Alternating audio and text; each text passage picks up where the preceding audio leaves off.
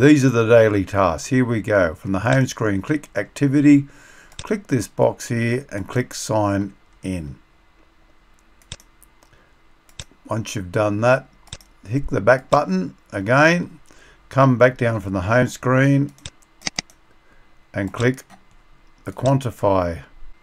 Click the B button right here and it goes through and does its thing, and there's a countdown timer here which will tell you when you can do it the next time, and boom, there you go.